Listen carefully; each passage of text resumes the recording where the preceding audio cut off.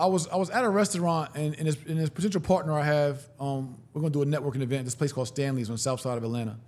And she was like, man, I say your name. Some people are like, wow, you know Jay Morrison? And some people are like, I don't know about Jay Morrison. I was like, yeah, I'm a polarizing figure. She said, exactly. Yeah. I'm a polarizing figure. I'm really him.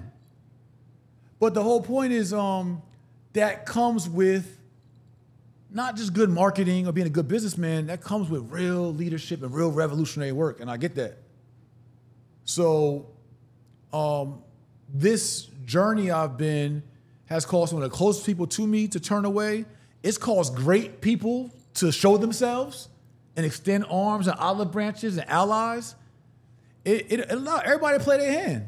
When the grass is cut, the snakes will show. What did the African philosopher Jay-Z say?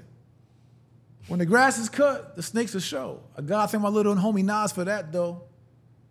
To save me all the hassle of dealing with all these assholes. You know, you can let karma catch up to Jazzo. Oh. Bro, it's like exactly what it is. Everybody show, bro, people that dap me, love me, bro, was all around me. People I brought on my platform, bro. People I show all kind of love to, bro. Everybody show who they really was. You was who you was when you got here. And I see it's opportunist energy. Yeah. When I was a good opportunity for you, and I was a good look for you, you could rock with me. When I walk in the building for your live podcast and the whole room uproars, it's like, yeah, it's my guy.